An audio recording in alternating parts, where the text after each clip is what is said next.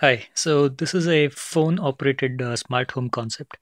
So here I'm controlling this smart home module with my phone here.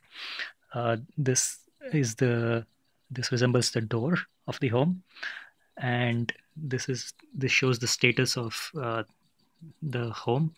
When I make gestures on my phone, it reflects those on the screen.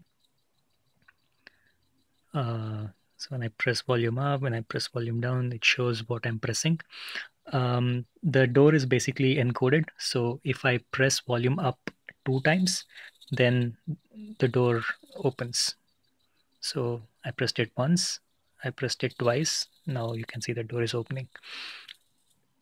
So this is the initial concept. I'll be iterating this more on this to make a smarter version of the whole concept.